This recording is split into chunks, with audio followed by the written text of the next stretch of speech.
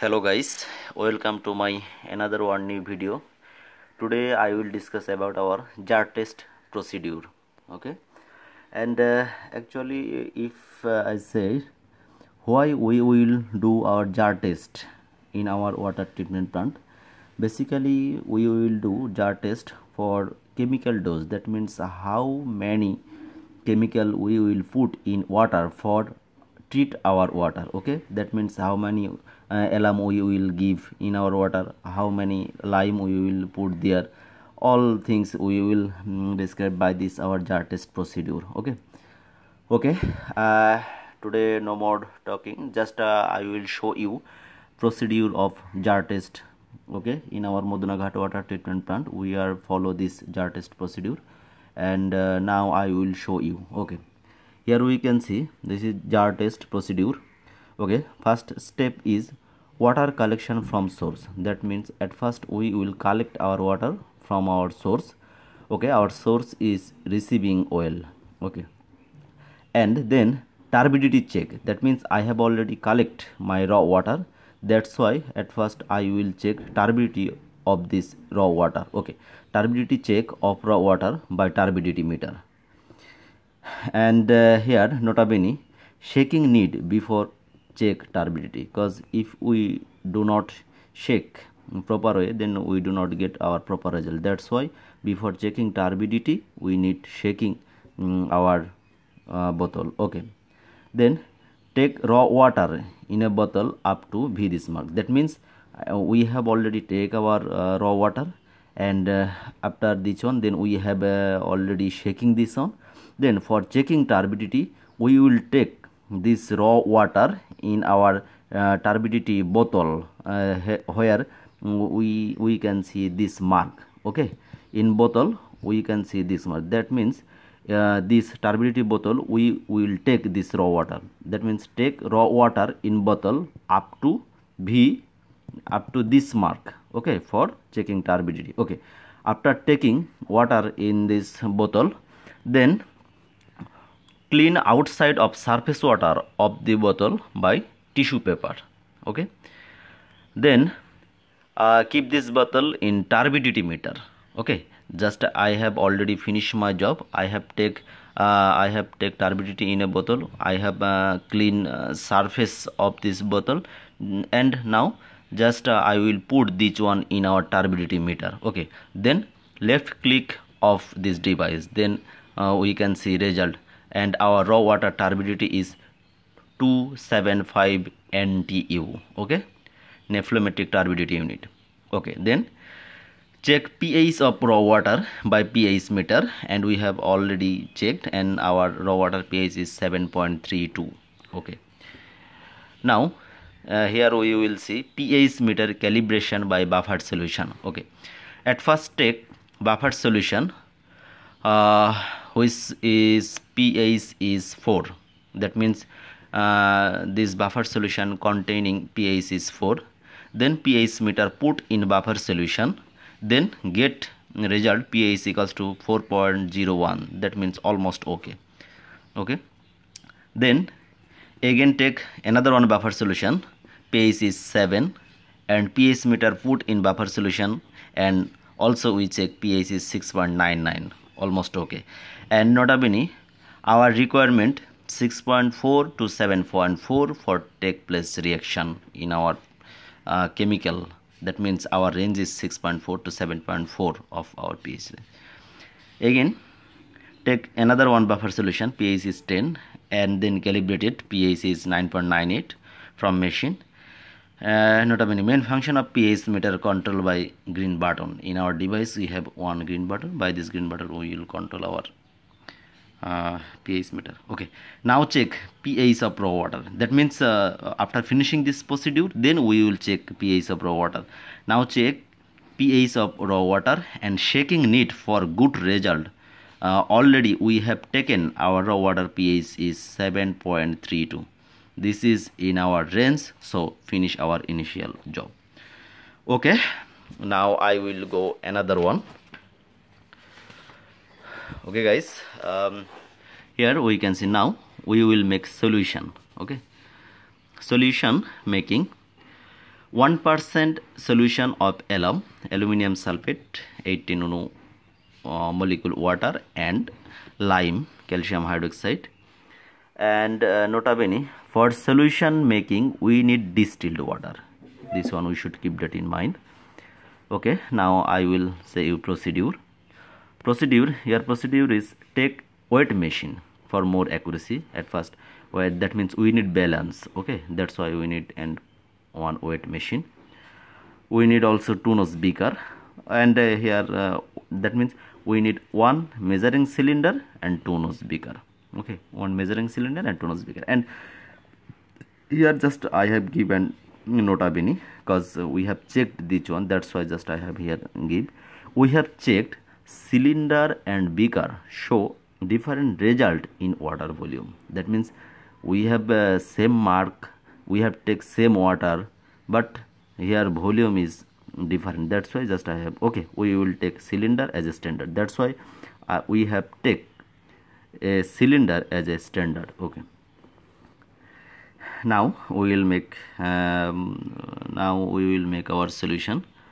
Okay, take at first and our solution is 1%. That's why at first take 100 grams or 100 milliliter water in cylinder. Okay, take 100 grams or 100 milliliter water in cylinder. Then take empty bowl in weight scale, then make 0. At first we will take 100 grams or 100 milliliter water in a cylinder. Then another one step, take empty bowl, we will take an empty bowl and we will weight in scale and make 0. At first we will make 0 and take then we will take 1 gram alum, that means grinding alum for proper mixing in our weight machine. Okay, take a small amount of water in beaker from 100 gram. That means we have at first take 100 gram water and we have also take 1 gram alum. Okay, now we will put this alum in a beaker and also we will put here some water from our 100 gram water. Okay, that means okay, take a small amount of water in a beaker from 100 gram for making solution, then add all alum. Then we will add all alum in a beaker. Then after adding this one, then we will add our all rest water from 100 gram we will put in a beaker. That means we have take 1 gram alum and 100 grams water. Okay, then shaking up to proper mixing. Okay, alum solution making finish. Okay, now we will go for lime solution. Okay, same procedure of lime solution. We can see same procedure for lime solution. Another one thing, if the pot contain alum or lime, then pour water in funnel from 100 gram. That means when we will put if the pot contain alum or lime, that means if pot contain alum or lime, then we pour water in funnel from 100 gram, not from another one source. We have take already 100 gram water. By this 100 gram water we also clean our pot in funnel. Okay, tossing alum or lime in pot. Okay, now take raw water in a beaker. That means we will now we will start our jar test. That's why we will take 6 beaker, 1, 2, 3, 4, and also I will show you in practical test also in our lab. Okay, that's why take raw water in a beaker and be shaking need before pouring. Okay, go another one. Okay, we can see here after mixing with different RPM, and that means I have take here 1, 2, 3, 4, 5, 6. I have take here 6 beaker. Okay, after taking 6 beaker, then we will rotate this on different RPM, and we also give here chemical dose. That's why at first we need check our chemical dose. Okay, here we can, this is our actually our procedure. At first we will do this one, then we will start our job. Okay, we can check first jar test. source of water receiving well, and raw water turbidity we have already get lambda equals to 275 NTU, pH is 7.32 and lambda is 275 NTU. Okay, now we will calculate dose. Dose D equals to 2 root over lambda plus 4, and okay, then we have already get our turbidity 275, 2 root over 275 plus 4, and 37.166 ppm. This is our dose. Okay, and another one thing here, we know already 1 milliliter equals to 10 ppm. Okay, jar number or level, that means we have take 6 jar, 1 to 6. Okay, now 1 2 3 4 5 6. Okay, then here we can see we will put two. One is this, this is alum, this is lime. Okay, okay, at first we will in number 1 jar we put here alum 3.5 milliliter, that means 35 ppm, and lime is 3 milliliter, that means 30 ppm, because our dose is 37.166 ppm. That's why we have started from 35, this side from our 30. Then 4, that means 40 ppm. Here also 4, lime 40 ppm. Here alum 4.5 milliliter. Number 3 jar 5 milliliter. And number 4 jar we have take alum. We can see this is alum, this is alum, and this is lime. In number 4 we have take 3.5 milliliter alum, but no, we have provided no lime. Number 5 also no lime, but alum is 4 milliliter, and number 6 also this one. Okay, now after doing this one, then we will give an rotation value. That means in our water treatment plant, in different structure we have different after showing this one, then I will discuss about this one, because at first after finishing this job, then we should give and time for rotating or mixing our water and chemical also. That's why, and also in different structure we have different detention time. I have already written here. Receiving oil detention time 20 seconds. That means at first we will rotate, we will mixing our chemical up to 20 seconds. That time our velocity will be 100 rpm. Okay, that means rotation will be 100 rpm. And when this water will come in a flocculator, then here this one will take time, detention time 10 minutes, and here our the rpm is 40 rpm. That means by this 40 rpm we will rotate or mixing our water.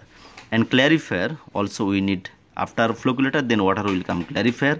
Here also we need our water detention time 10 minutes.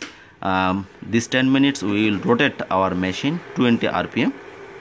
After this one, then we will give our water in settlement time. Okay, here we can see for flocculation or coagulation we will give here settlement time. Our settlement time is 10 minutes, and that time rotation is stopped. Okay, now we will check after finishing this rotation, then now we will check our water quality. Okay, okay, here we can see now we will check turbidity by turbidity meter of this 6 jar, pH also. Okay, here we can see turbidity lambda equals to number 1 jar turbidity 39.1, number 4 32.2, number 5 turbidity is 51.5, number 4 33.6, and number 5 20.8, and 6 10.9, and pH is 7.56. number 1 jar pH is 7.56, number 2 7.66, number 3 7.68, 4 6.23, 66, and number 6. Okay, and as per specification pH is 6.5 to 8.5, and turbidity is 10 NTU, as per WHO 5 NTU, JWWA less than 2 NTU. Okay, now we will proceed as per with same procedure. We have already done our another 1 jar test. Just I have give here result. Here we can see second jar test. We can check second jar test. Source Halda River. upstream or downstream. We have take this water from our upstream. That's why that means high tide or low tide. Source is Halda river, upstream or downstream. Raw water turbidity we have get lambda equals to 167 NTU, and pH is 6.6. We have already checked by our pH meter and turbidity meter, and we have already calculated here dose 2 root over lambda plus 4, and our dose is 29.84 ppm. Okay, same procedure, number 1 2 3 4 5 6. We have take our jar, and here alum 3 3.5 4 4.5 5 5.5, number 6 jar, and lime is 1, number 2 number jar lime is 1 milliliter. Okay, here 1 1 1 1, all are 1. Actually this is trial and error method. We need our accurate result. Up to up to not getting our result, we will give trial. Okay, now same procedure we will give for rotation time 20 second 10 second, 20 minutes, 10 minutes, 10 minutes, then settlement for 30 minutes. Okay, here turbidity is 12.9, number 1 12.9, number 2 6.87, 3.06, number 3 beaker, our turbidity is 3.06. We are checking this result by our turbidity meter, 2.48, number 5 3.01, and we can see number 6 jar, our turbidity is 2.05. Actually this is good, this is good result. And we will give another one trial and error method, and we will try to this one to make lower. Okay, and pH is 6.68, number 1, number 2 6.60, number 3 6.32, 6.06, and 6.11. Here also 5.98, but this is lower pH. That's why we need increase. That's why we need more lime. We will put here. That means we need pH. Our requirement pH is 6.5 to 8.5, but our pH is 5.9. That's why 98. That's why we need increase our pH. For increasing pH, we need more increase our lime dose. Okay guys, already I have discussed our jar test, about our jar test, what we have done. Actually this is too much important test for all